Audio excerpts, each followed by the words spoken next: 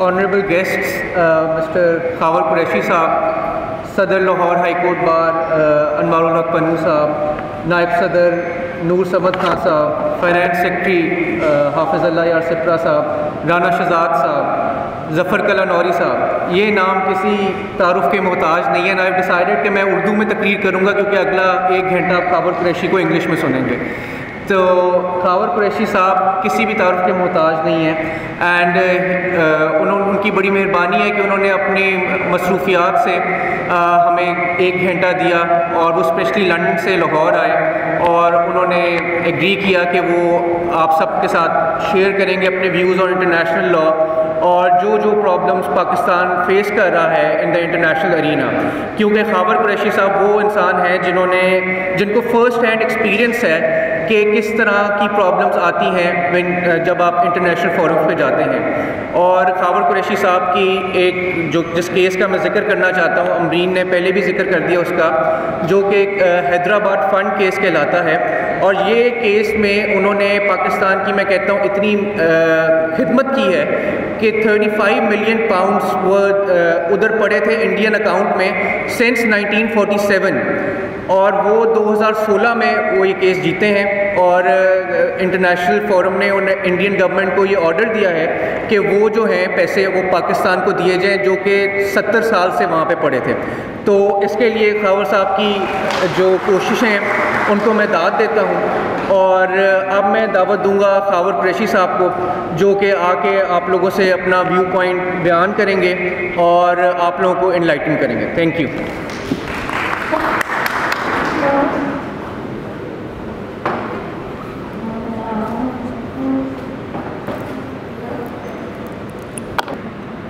Firstly, thank you to Usama and his colleagues for inviting me to join you today in this very impressive lecture hall. We don't have a lecture hall like this for the Bar Council of England and Wales. This is a lecture hall that needs to be used more often. What do I want to do in the next half an hour? I want to explain to you why Pakistan, which has been in existence for more than 70 years, needs to take international law more seriously, and why each and every one of you has the potential to help Pakistan on the journey towards greater prosperity. The title of the talk is Implications of International Law for Pakistan. There's a PowerPoint, can you see it? On the left hand side to me, right hand side to you, there is a soft copy and a hard copy. Osama has copies at the front. Anybody who doesn't have a copy, ask Osama. There'll be time for questions, and I'd like you to raise questions with me, because what I want to be able to do is explain to you, you're all lawyers or students, very experienced lawyers, students who want to become experienced lawyers. Some of you have started specializing in international law, public international law, and that's extremely important. What I'm going to start off by doing is explaining to you what is public international law. Then, why does it matter? And lastly, why does it matter to Pakistan? And ultimately, I want to give you some suggestions as to how you can change the situation for the better. Because I've been in practice now nearly 30 years, and I don't believe there is any situation that cannot be changed for the better if you have a positive attitude. And inshallah, in Pakistan, all of you must maintain a positive attitude to ensure that the changes that are about to take place are changes that you support for the better. So firstly, what is public international law? Public international law is nothing new. It's the legal regime which operates between states. Pakistan has been a state since the 14th of August 1947. So it's older than I and older than many of you in the room. But there are many ways in which Pakistan has yet to develop itself in terms of public international law. Public international law provides for the rules by which states interact with each other, mainly through the United Nations. All of you have heard of the United Nations. Pakistan has an excellent permanent representative at the United Nations, Malia Lodi, who's doing a superb job for Pakistan at the moment. In the United Nations, there are two forums. One is the Security Council, the other is the General Assembly. The Security Council has 5 permanent members: the United States of America, the Russian Federation, China, France, and the United Kingdom. The United Nations Security Council can pass resolutions which have a binding effect, including sanctions. Some of you will be aware of sanctions that were imposed against Iran. Those sanctions were relaxed as a result of an international agreement, and yesterday the United States on its own reimposed sanctions against Iran. Is that legal or not? You can ask me that question and we can discuss it. Also, states agree through treaties, agreements between states, to provide for some rights and obligations. One of the most important treaties for Pakistan is the Indus Water Treaty. Has anybody in this room not heard of the Indus Water Treaty? I'm glad to hear that. From 1961. Now, the Indus Water Treaty is supposed to provide for the means by which Pakistan and India regulate the flows of water through Pakistan and India and control the flow of water. In 2011, there was an arbitration finding which concerns the way in which the water flow is to be regulated by India as it comes through to Pakistan. So that's one example of a treaty. All of you, if you fly, you travel on aeroplanes, and aeroplanes can only pass from one state to another because of treaties. Civil aviation treaties from the 1940s onwards. The United Nations Charter limits the way in which force can be used, provides for use of force in self-defense. There are many international organizations. The World Trade Organization provides for rules for trade. The World Health Organization provides for regulations relating to standards for health and safety. UNESCO is another international organization whose responsibility it is to protect World Heritage Sites, including the Taj Mahal and other important sites which need to be preserved because they have significance for us as human beings. If we don't value our history and our culture, we are unlikely to have much of a future. Environmental protection. I was discussing this with some of your colleagues earlier. There are treaties that provide for environmental protection. Unfortunately, those treaties are not honored. Unfortunately still, the United States, which is one of the major polluters, through its present president, has decided not to follow the most recent accord, the Paris Accord. Once one state decides not to follow a treaty, then of course it undermines the efficiency of the entire process. However, make no mistake, one of the biggest challenges facing us as human beings at the moment is environmental change. We are seeing temperatures that we've never seen before in England, and we keep on calling them exceptional. 7 weeks without rain, 48 degrees in Spain.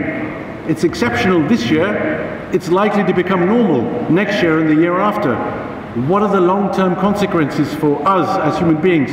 Deforestation, taking water out of the ground, polluting our environment, extracting carbon. These are all matters that can and should be regulated by treaties. They are, to some extent, but not nearly as effectively as they could be. International law also provides for diplomatic immunity, state immunity. Very recently, you had an incident in Islamabad where an individual was killed by a US official who was a member of the US mission. Was he or was he not entitled to diplomatic immunity? This is provided for by an international convention, the Vienna Convention on Diplomatic and Consular Relations. State immunity. Pakistan has a high commission in London. Pakistan has assets in London. Is Pakistan a state? Is Pakistan and its assets entitled to claim immunity? We have legislation in England, the State Immunity Act, which provides for immunity. You have similar legislation in Pakistan.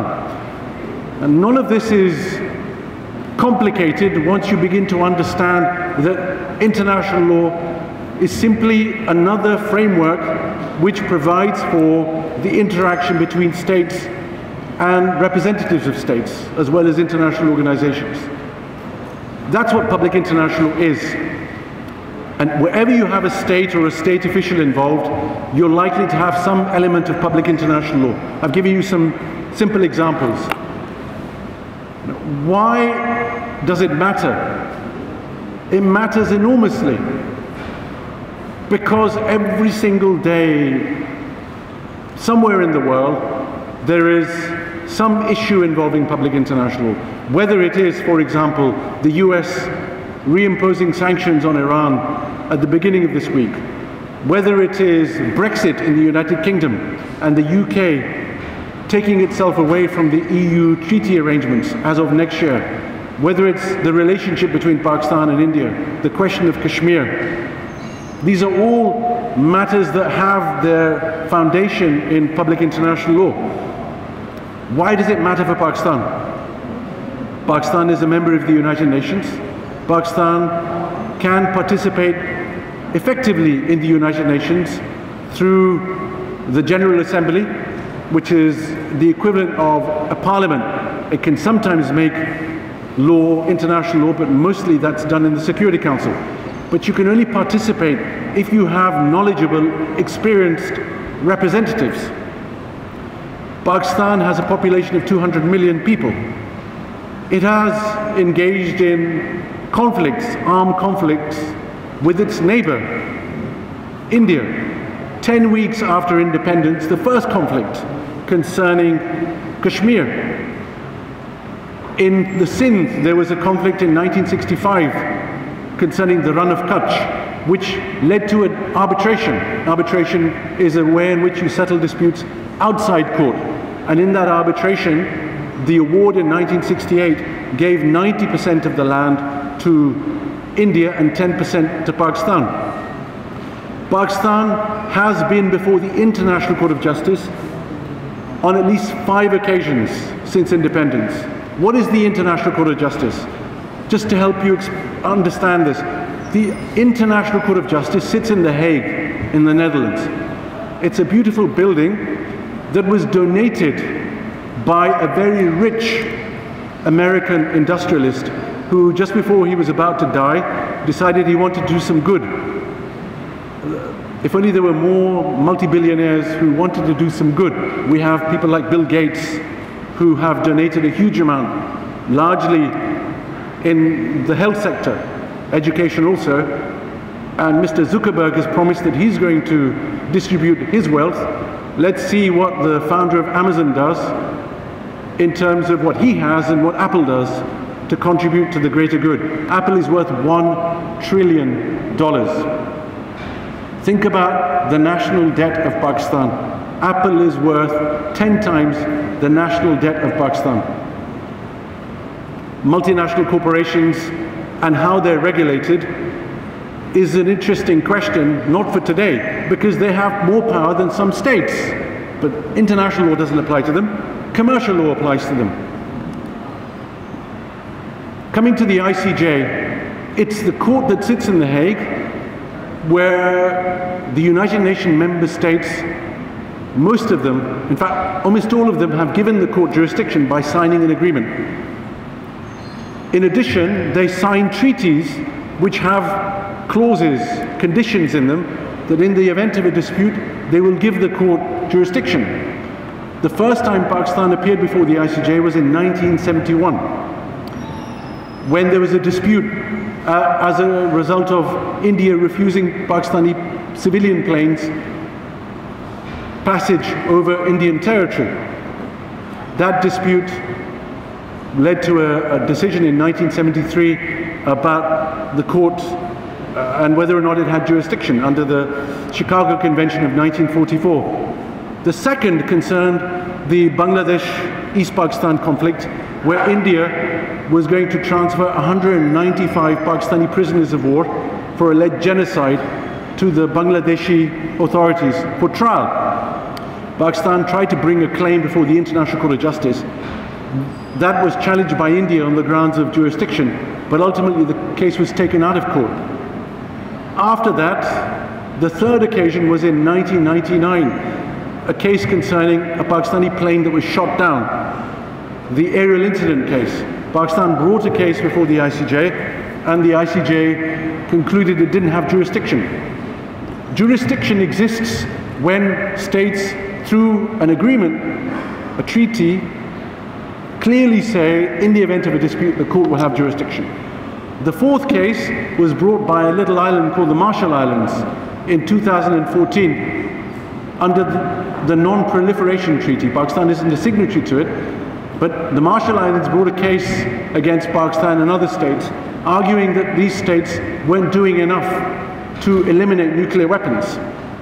Now, because Pakistan is not a signatory to the Non-Proliferation Treaty, Pakistan and India and the USA and the UK successfully argued that the court didn't have jurisdiction.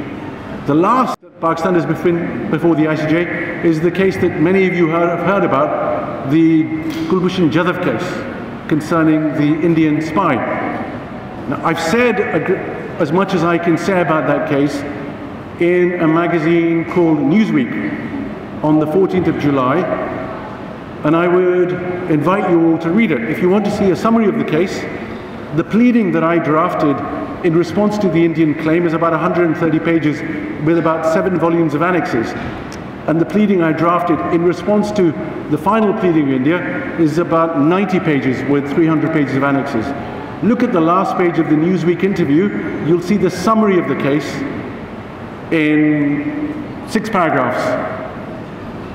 The pleadings will be on the ICJ website at some point when the ICJ makes them public, but you can find out more about the case by reading that article, interview, which is only 3 weeks old.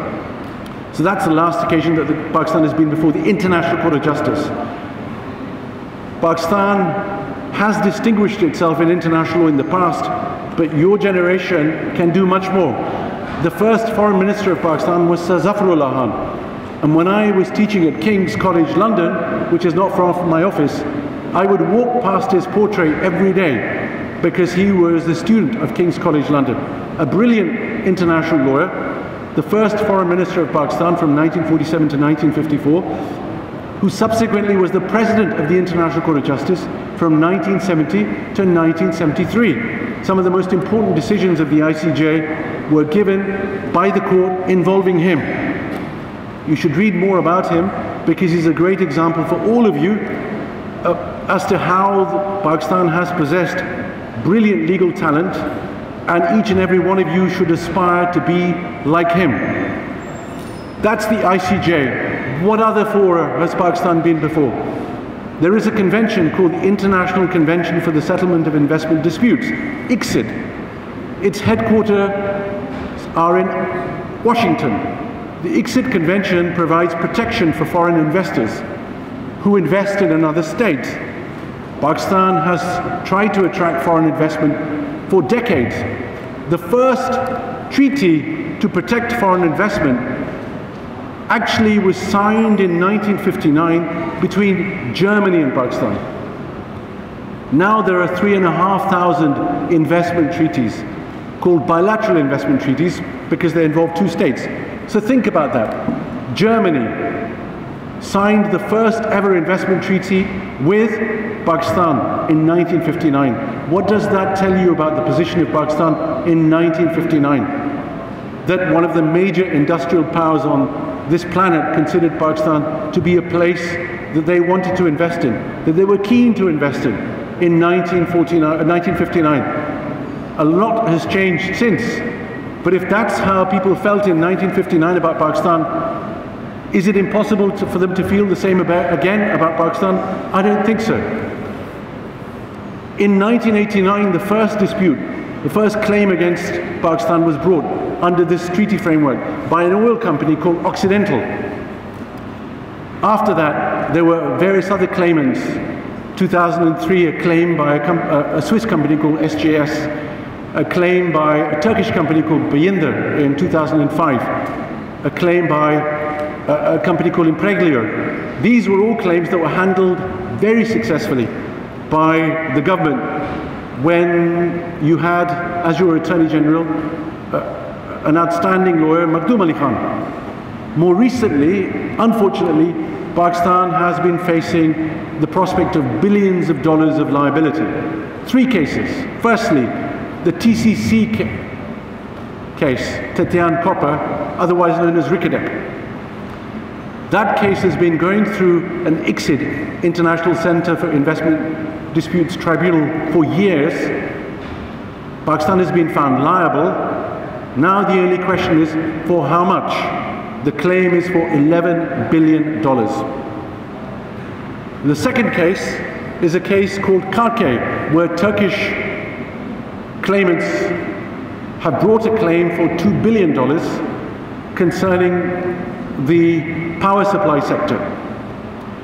Again, here, there's not much information that's been made available by the government, and as a result, you lawyers, you members of the public, don't know what's happened in that case. I believe, and I've written about this since 2006, Osama should have circulated a flyer, a sheet, which identifies some of my books. I've written in my book about investment treaties how it's important for the public to know how much money has been brought in by foreign investment and how big the claims are that are being brought against a state, as well as how much money is being spent on legal fees. In the Karke case, members of the public have no idea as to how much Pakistan is exposed for. The broadsheet case, NAB hired a foreign company to help recover assets. Then NAB settled through its lawyer the claim with the wrong company. And now NAB is exposed to a claim for $300 million. What's happening with that claim? None of us, on the basis of public information, can tell you. I was very pleased to read the headline today of the potential new finance minister who said that the CPAC contractual arrangements will be made public. There's nothing wrong with transparency. If you have nothing to hide, you have nothing to fear from transparency. And transparency is extremely important. So that's ICSID. Now, what is my observation from my work all over the world, for and against governments in South America, in Africa, in Central Europe, Russian Federation, Kazakhstan, Southeast Asia, United Kingdom, USA, more recently Pakistan. My observations are as follows. Firstly, it's not good enough just to criticize, whether it's the United Nations or commercial law or international law. All of you follow cricket, I assume. If you don't know the rules of cricket, how can you expect to play the game? And if you don't know the rules of the game, how can you expect to win? If you are a state, Pakistan is a state of 200 million people with huge potential. It's unfortunate that Pakistan doesn't take itself seriously enough to invest in law. Earlier on, you were told that I have acted for states all over the world, and I am the only lawyer ever to have acted for India and Pakistan and done 2 cases between India and Pakistan. That's not a bad thing. I believe it's a good thing, because India wasn't forced to use me. They hired me instead of some very senior English lawyers. And when I acted for them on the biggest claim ever brought against India in 2004 by commercial giants General Electric, Bechtel and Enron, the $7 billion claim, which we settled for less than $200 million, India was shocked. The Indian government was shocked. They didn't understand investment treaties. Now, one of the best model investment treaties has been generated by Indian scholars. In 14 years, they've learned. The USA has developed very good investment treaties. China is a major foreign investor. China's investment treaties are very strong and protect Chinese investors very effectively. I remember going to China in 1998 with the UK government on an official visit with the Prime Minister to speak to Chinese lawyers about commercial law in a room 5 times the size of this, where nobody asked any questions. 20 years later, Chinese, for whom English was not their first language, have produced one of the clearest, strongest treaties on investment protection that you can find. What's the point? The point is that if Chinese can do this in 20 years, there's no reason why you can't. I give an example again and again of a country called Rwanda. How many of you know about Rwanda? Rwanda in 1994 had genocide. Hundreds of thousands of people were killed in 6 weeks. At the moment, Rwanda is the #1 place to do business in Africa.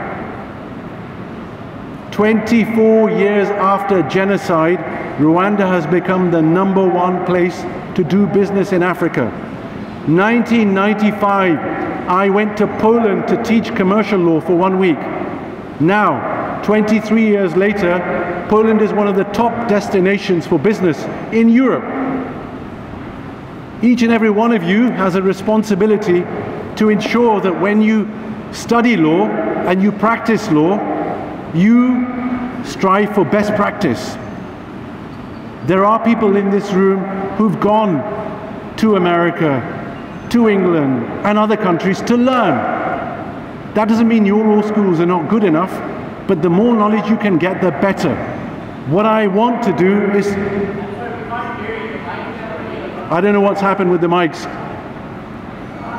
Can you hear me now? All right. The acoustics. So I want to conclude as follows.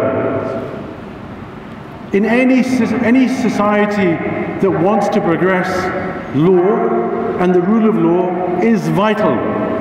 In England, 65% of the cases before the English High Court don't involve English people. They involve foreigners. Why? Because they trust England more than their own courts. If you want Pakistan to achieve its rightful position internationally, is that better? Yeah. If you want Pakistan to achieve its position internationally, better? Can you hear me? Pay more attention to law.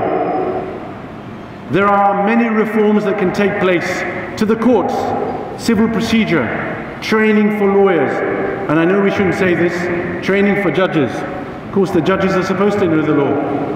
But in England, we have training for judges, regular training for judges.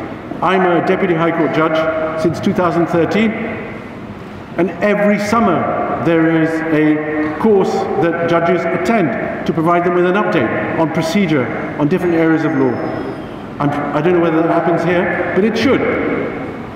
Law schools, awarding degrees, there should be some common standards. Should there be a professional exam for lawyers? Some would say yes. Public international law. I'm really pleased that you have an environmental committee.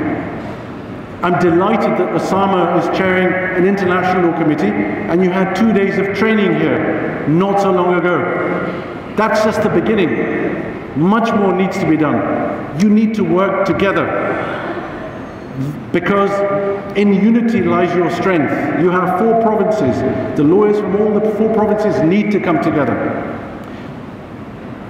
There are plenty of opportunities for you to learn and develop your understanding of law and public international law. I'm confident, inshallah, that each and every one of you, if you're lawyers, and it doesn't matter how old you are, or your students, will grasp those opportunities because they're there for the taking. And you will see how, as in the case of countries like Rwanda and Poland, this country, inshallah, will be transformed. Thank you.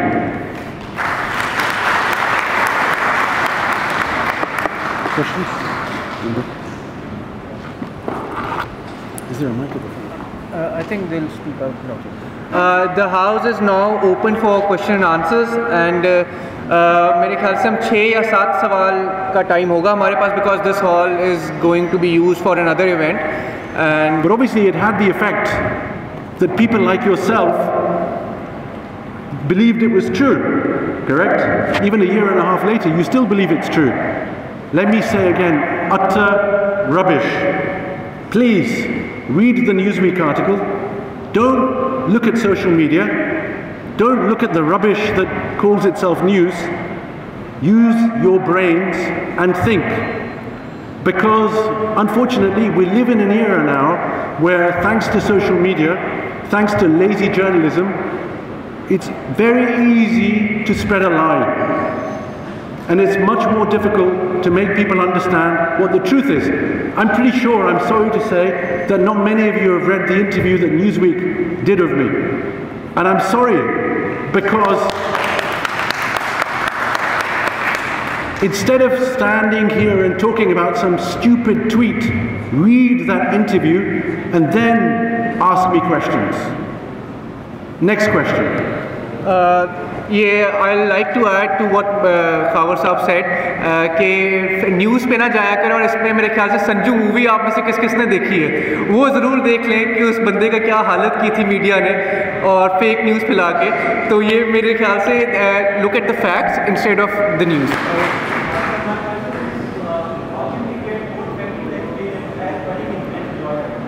You get more practical experience by showing that you have the aptitude and intelligence to be taken seriously by people who will then give you opportunities.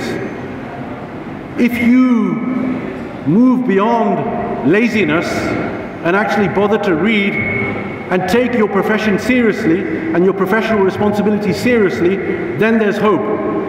I've had people here saying to me, "Sir, why is it, how is it that you acted for India and Pakistan?"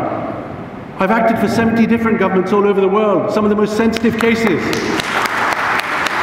You, if you use your brain, should see that as a source of pride, that India sacked 2 senior English QCs. I was 20 years younger than the most senior QC. The claim was the biggest claim ever brought against India, and they hired me, not because of the color of my skin, but because of ability. Now, if you do not recognize ability and merit, then God help you. Next question. ऊंचा थोड़ा.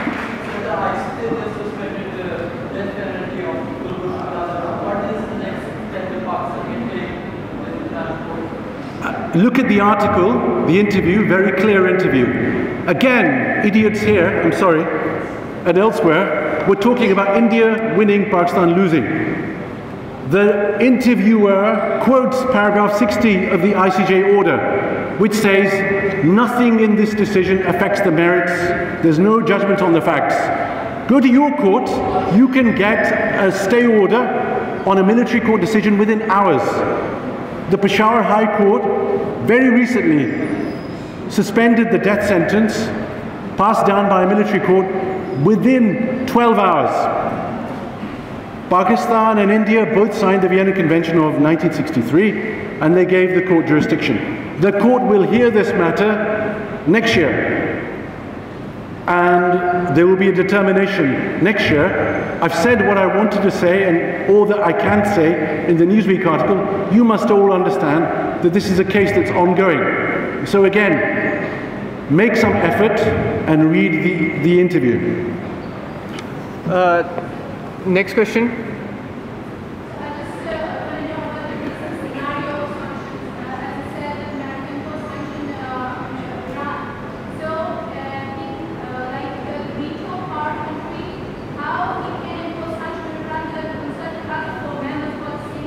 Okay.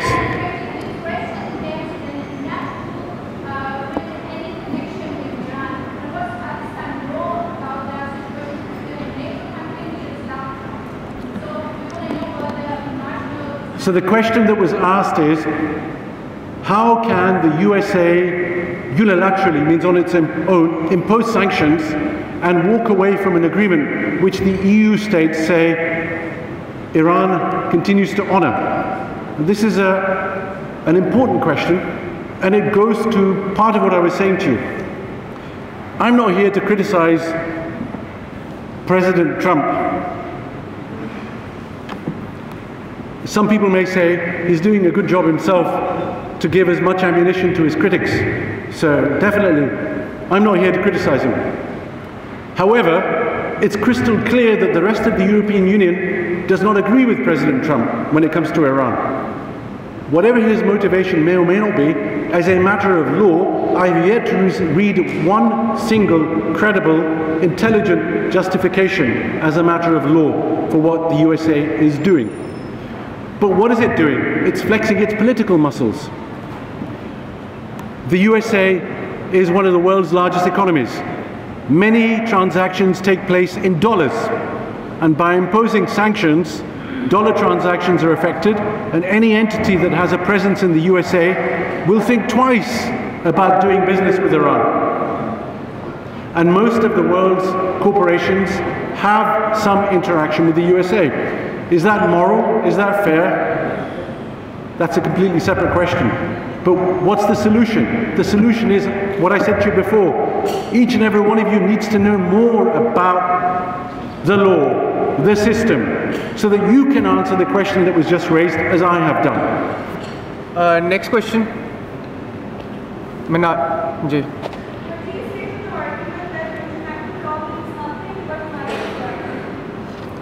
That's, again, it's a question that's linked to what the USA has just done. However, think about a couple of situations that have taken place recently. The second Gulf War, 2003. General Powell in the United Nations with his lovely PowerPoint presentation. In England, what we call the dodgy dossier, the justification for invading Iraq. I was Treasury Counsel at the time, which means counsel for the government, and there were a lot of issues that I advised on international law relating to matters of that nature. Might is never right. The truth is always right. 2018, now, unfortunately, some would say, we have seen disaster in Syria since 2011 because the world is afraid to intervene. The fear is that we intervened improperly in 2003 and then in 2011 in Libya, and we shouldn't intervene again. So might isn't right. Short term it may be. Short term the bully always succeeds, but long term the bully never succeeds. Long term the liar never succeeds. So short term, last year, for 2 weeks, whoever was behind this pathetic campaign against me may have succeeded. Short term, they may still be succeeding in the minds of some that are closed. But long term, inshallah, if you believe in God and you believe in the truth, a lie can never succeed.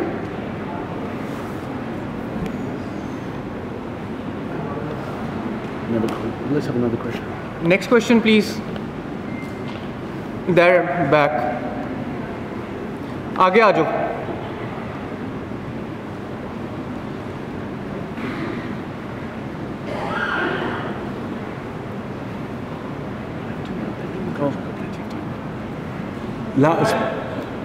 Yes, and I'll repeat it as well. So my next question is that you cannot deny the fact that Pakistan leads research and development in the field of international law.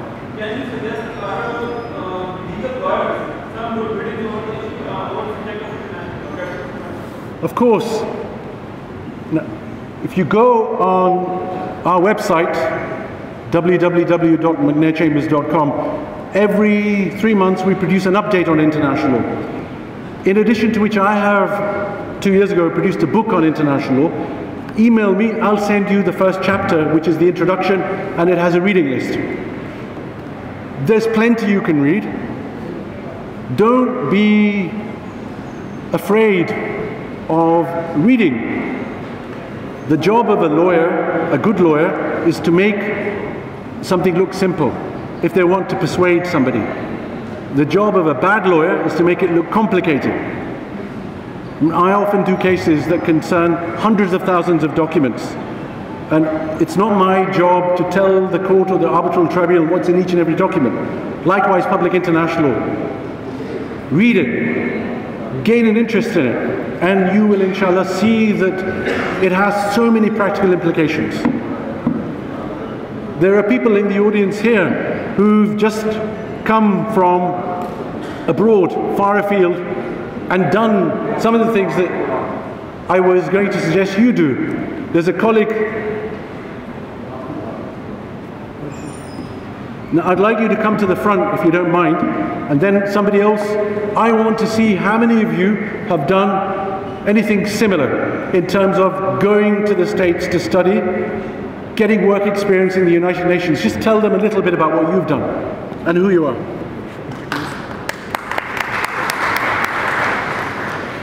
My name is Jadhav and I recently graduated from UC Berkeley. और उसके बाद मैंने United Nations में job की है for about 1 year in Department of Peacekeeping Operations. So I was told by respected sir to tell a little bit about my more experience. तो जो application process होता है यूनाइटेड नेशंस का काफ़ी lengthy होता है along with how things work in Pakistan, लेकिन in the end you feel very confident, आपको इतना ट्रस्ट होता है उस पर कि इतनी ट्रांसपेरेंसी है कि जो आपका डिसीजन आएगा you will be more willing to accept that decision. Secondly, once you start working in the United Nations, जो पहली चीज़ आप नोट करते हैं, you start accepting people's opinion, diverse opinion, because you work with a lot of people from international standards, for a lot of diplomats, a lot of officials. So it just generally opens up your mind to a more different approach towards life. You become open to new ideas.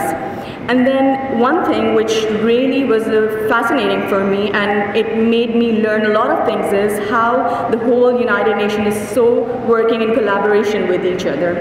They build each other up. It's not just within the departments, बल्कि पूरे United Nations में ये लोग एक दूसरे को build और encourage करते हैं. Once you get out of it, you are more confident. And I can say that personally, that I was confident enough to start up a think tank of my own once I got to Pakistan, which works to bring Pakistani laws and policies in line with international standards. Thank you very much. We'll have one more question and then we'll call Mr. Zafar Kalanori to give us 5 minutes of his time to speak on international arbitration and whatever he wants to. So one more question.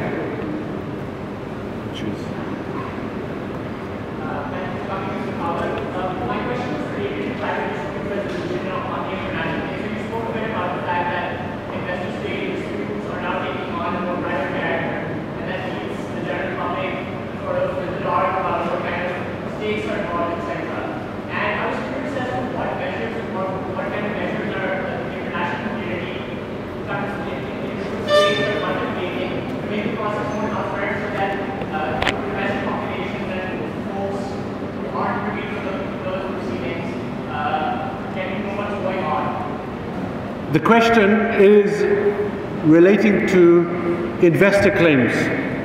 I explained to you there's a system to deal with foreign investor disputes, and there are agreements, treaties that Pakistan has signed with many countries to protect the foreign investors. Criticisms of this process include the following: arbitrators sit in comfortable 5-star hotels, the proceedings are confidential, lawyers like me argue, a judgment is given, it's called an award. Increasingly that's made public. But what happens after that, the states generally try not to tell their public because it may be embarrassing to somebody or other. Transparency is being promoted and encouraged in investor disputes. You can see ICSID proceedings live now through YouTube. Go on the ICSID website, you'll see many summaries of cases, pleadings of cases. Arbitrators, the people who decide the cases, now have to declare conflicts of interest. Ultimately, it's down to the stakeholders and civil society to demand greater transparency. As I said, if you have nothing to hide, you have nothing to fear. That's what should happen. And before I close, once again, I want to thank you all for taking the time out in your vacation. Thank the Bar Association. Thank our friends and colleagues here for hosting me. Don't walk away without concluding that each and every one of you can make a difference. Don't hesitate to get in touch. I'm more than happy to share information with you. And I'm sure, inshallah, in 2-3 years' time, there'll be more individuals who'll be telling us that they've been to institutions in other parts of the world and engaged. Thank you.